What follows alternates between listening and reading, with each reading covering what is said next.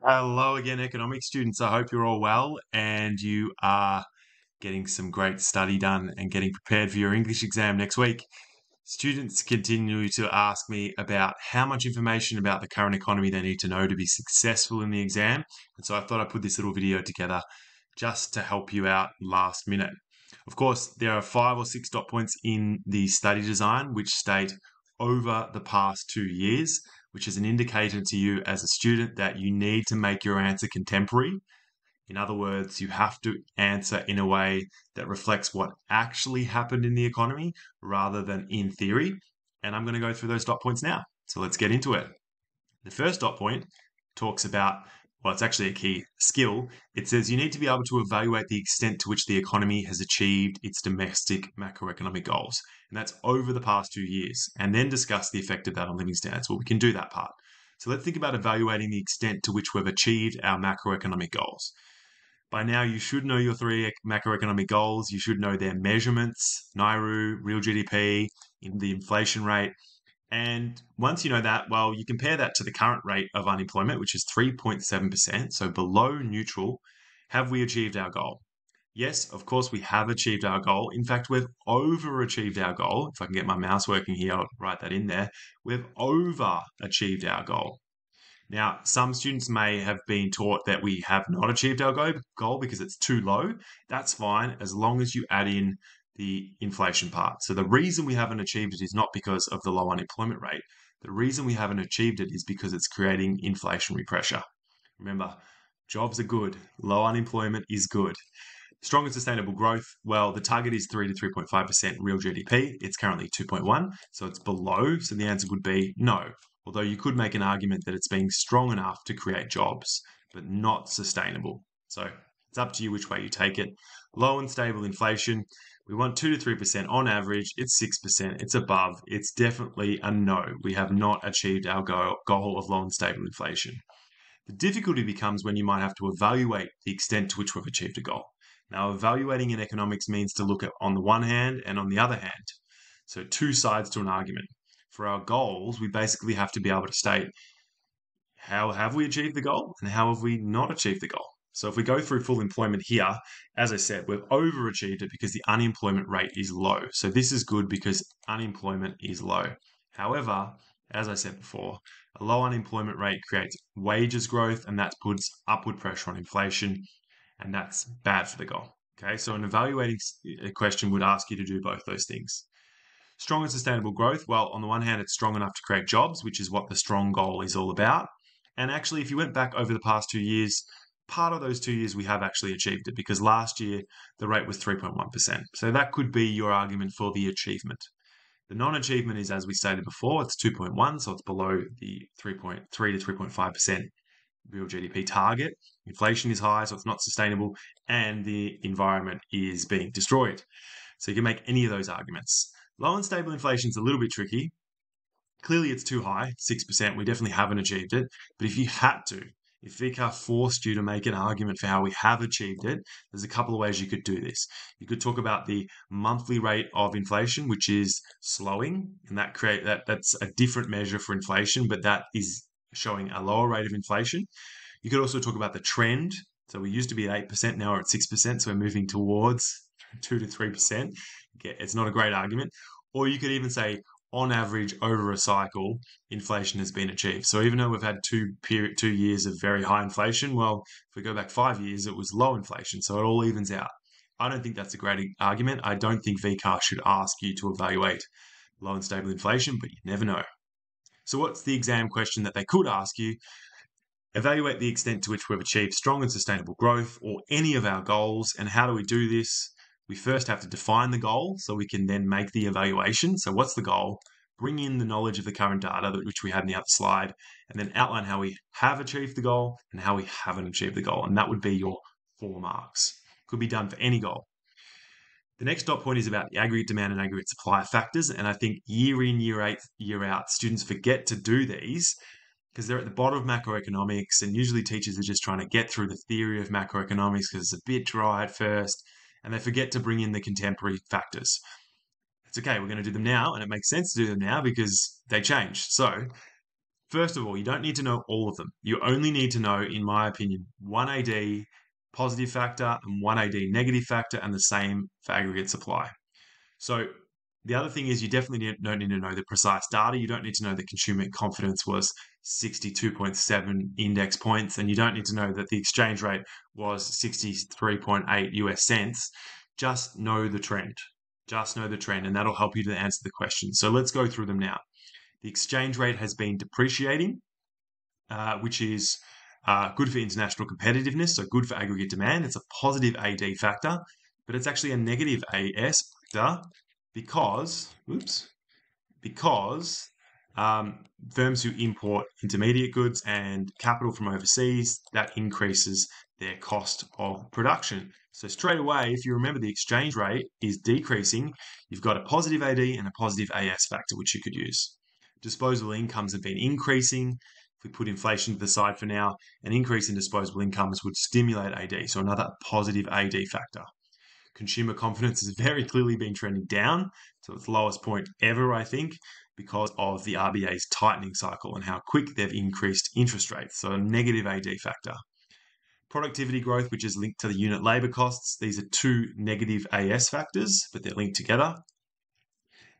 Unit costs are increasing, or unit labour costs are increasing, and that's actually linked to this decrease in productivity.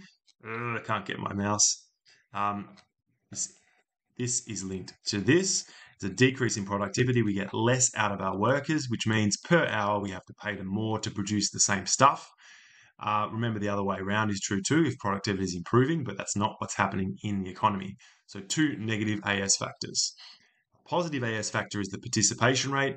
More and more people have been joining the labour market, most likely due to the fact that it's a very strong labour market and people are getting jobs that perhaps they otherwise wouldn't in a weaker labour market. So that's a positive AS factor. You could also talk about population growth, skilled migration, all those sorts of things. In terms of the terms of trade, we have a decrease in commodity prices, which is leading to a decrease in the terms of trade. And if you wanted to think about the terms of trade as an AS factor, which I probably wouldn't, you could say that import prices have been increasing as well. So that's also a bad or a negative AS factor.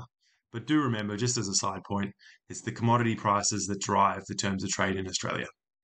What's the kind of questions that you could get asked, and why did I put you through all this stuff? Well, I think some of the really difficult questions on the past papers have been around this stuff. So have a look at this question. And what do we have to do in this question? Well, we basically have to put ourselves in the shoes of Michelle Bullock. She's sitting at the head of the RBA Governors Board meeting. They're looking at all the different economic variables or economic factors in the economy. They're looking at the positives, the tailwinds for the economy, which is bad for inflation. And then they're looking at the things that are slowing down the economy, or the headwinds, which is good for inflation. And they're trying to work out, well, what do we do next? Because they've said, hey, more recently, further interest rates are coming, further interest rate rises are coming, you need to bring in two factors, 1 AD and 1 AS, that would justify that. So this question is basically asking you, what are two factors, 1 AS, 1 AD, that are stimulating growth and creating inflation? Or sorry, the AS factor wouldn't stimulate growth, it would just create inflation. So any of the ones that I just went through, and then you link that to how or why Michelle Bullock is saying, I'm going to keep raising interest rates.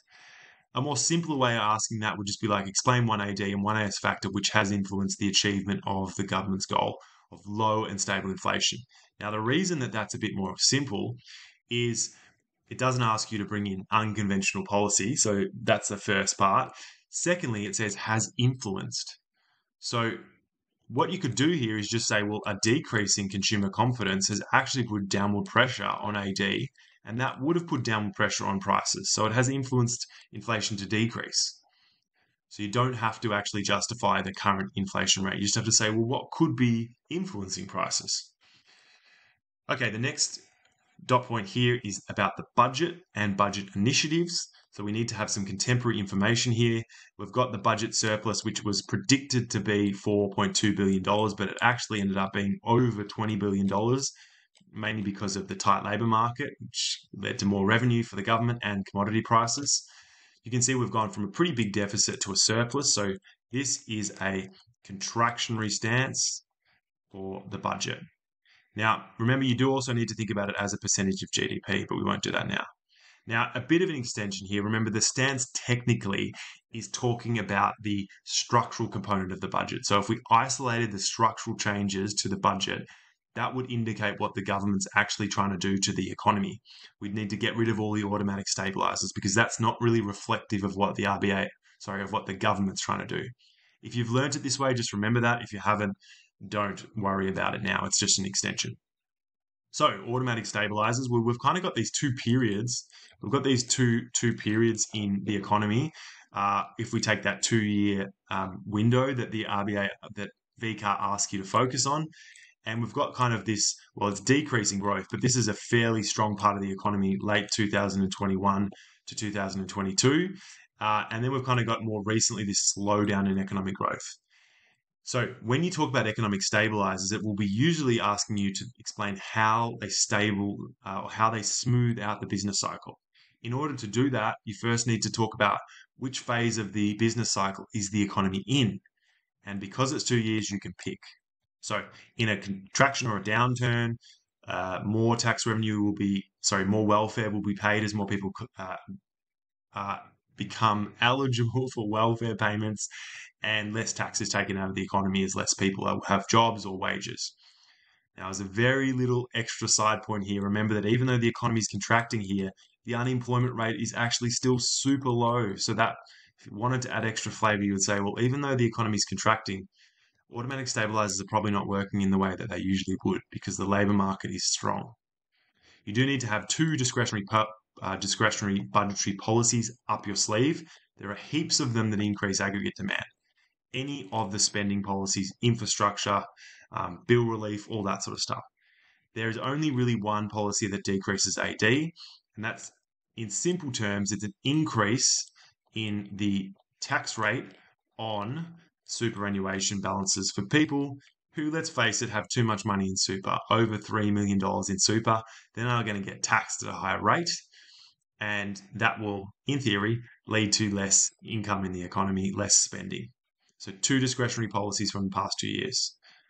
Now, with these discretionary policies, the VCAR could ask you to explain how these policies work to affect a goal, or what I think is a more difficult question is to evaluate the budgetary policies over the past year. And I would highly encourage you to include in a question like this, to include a contemporary reference. So you might say something like, one strength of budgetary policy is it can target areas of weakness in the economy. Then you'd make the standard argument to low inflation, but then you'd bring in, for example, the bill relief that the government introduced over 2022-23 is an example of this, and the same for weaknesses. Okay, the stance of monetary policy. Remember that the stance of monetary policy is determined by this neutral rate here.